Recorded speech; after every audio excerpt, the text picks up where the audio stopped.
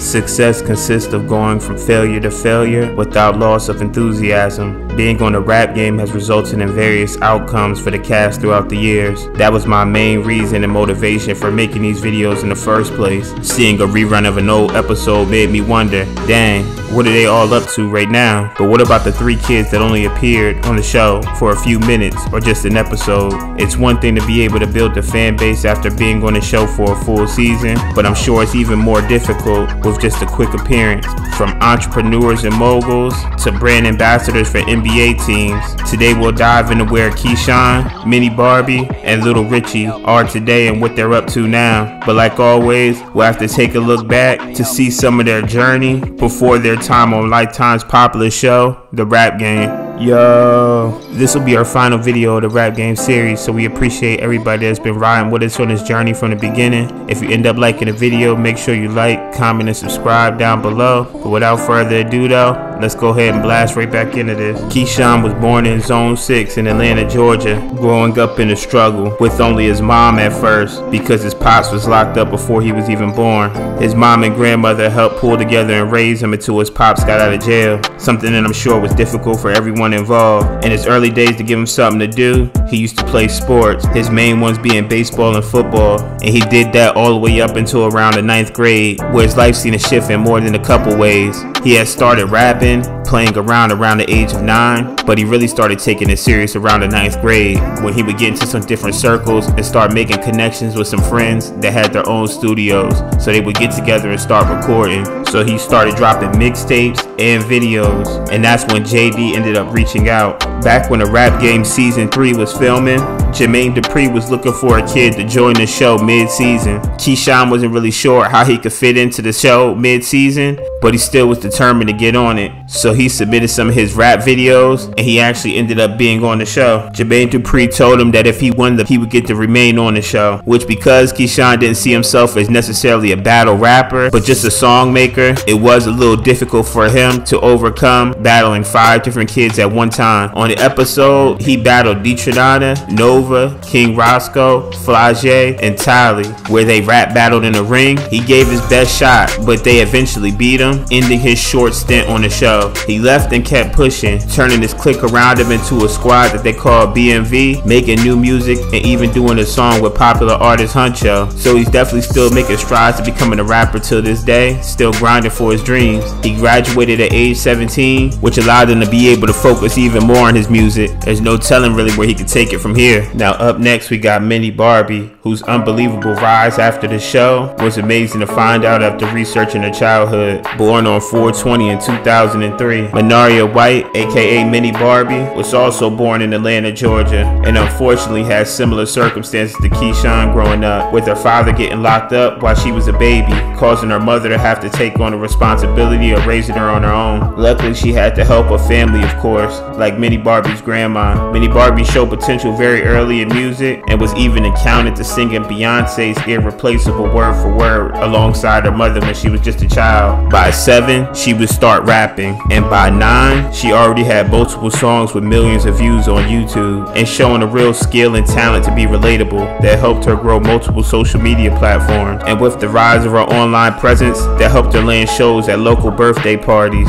and then eventually she amassed over 40,000 followers on IG along with her YouTube success, before eventually losing that same IG page after getting hacked. But none of this stopped her grind though. She just kept getting back up and dusting herself off, eventually getting the attention of another local, Jermaine Dupri, who wanted to get her on his show. Episode 1 of season 2, the 7 contestants pulled up, with 2 being told that they were going to be sent home. Ironically, the final 2 came down to the winner of the show, Monty and Mini Barbie. It seemed like Jermaine Dupri was really struggling between the 2, but he eventually chose Monty to stay for now, and it ended up in Mini Barbie leaving the show. Instead of dwelling on the loss, showing real mental fortitude, she would hit the ground quick and keep running, building up up her fan base online, specializing in Instagram, and now she's currently sitting over 1.3 million followers online, selling her own lines of hair and clothing wear, and using her likeness to become an online entrepreneur, providing a lifestyle for her and her family she once believed rap would provide. She has dropped music sometimes throughout the years, but it seems like overall she's found her lane, and you can't be mad that she's sticking with it. Last but not least, we got Lil Richye, the young rapper that grew up under his family's record label, Let's Ride Records. Richie Porter Jr., aka Lil Richye, was born in Charlotte, NC. His mom and pops was trying to build an empire, no pun intended, even though his mother on the show said people called her Cookie in real life. Growing up, Richie started off his love for music in the church while he was helping sing in the choir. Richie grew up with other brothers and sisters, but his two brothers and him joined together to form a group early called the 3PB, or the Three Porter Boys. Richie said he started taking rap serious around age 10, doing shows and putting out videos, also crossing paths with other castmates. So his team thought it was only right for Richie to get on the rap game as well. So his team set it up for him according to Lil Richie's account of how he got on the show. So at the age of 13, he was set to appear on season 5, the final season of the rap game. When 6 contestants pulled up day 1, Tyler, Sire, Naya,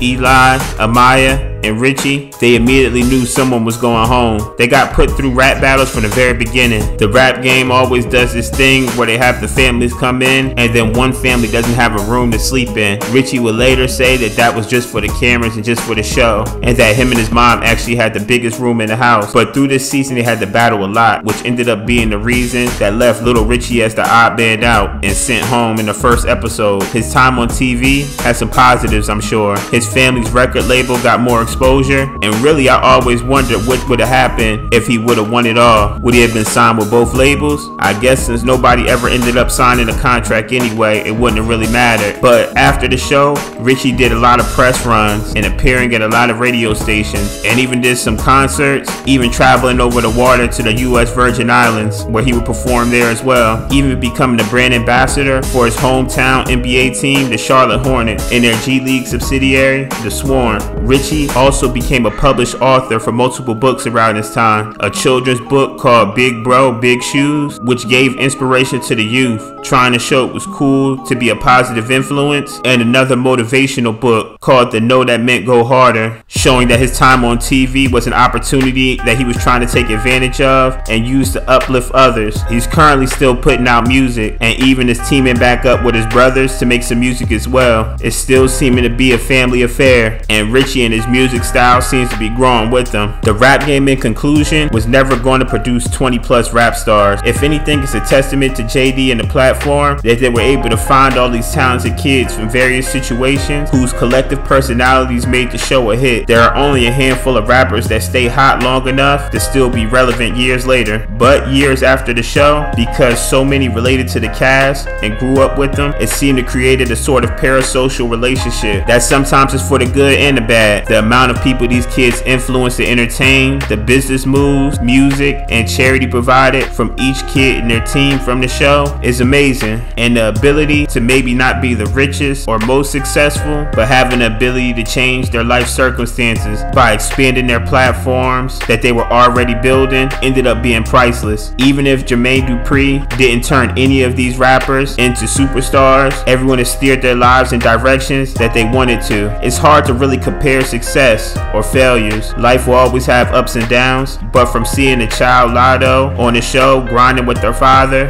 to now hearing Sunday service every time I turn on the radio, to go from seeing Flage being told as a child that she didn't have breath control, to now seeing her win a championship at LSU and then still have enough breath control to continue making music at the same time, where now she's in the studio with that same Jermaine Dupri, and so many other countless stories that we went over through these videos, is definitely motivational for anybody that's trying to achieve a dream. And that's not to discredit those who also found peace living their life and being more low-key after tasting fame, or those who are going through adult life, getting married or having children. Nothing in life is always perfect, but it's always what we make of it. And a lot of fans seem to lose sight that these were just kids that followed their dreams and tried to make their opportunity count. If you stuck around to the end of this video, I appreciate you, a real one. And this rap game series has definitely been one that I'll appreciate appreciate it. So every person that's made a view, shared a video, liked the video, commented anything, any support, just shout out to y'all for real. But like always, this your boy Stone Astro, and we out of here, man. So go ahead and drop that outro.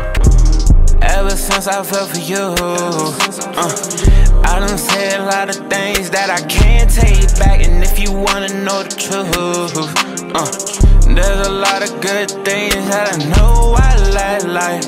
I can't talk to you, I can't tell you the truth. Yeah, I can't seem to control my emotions.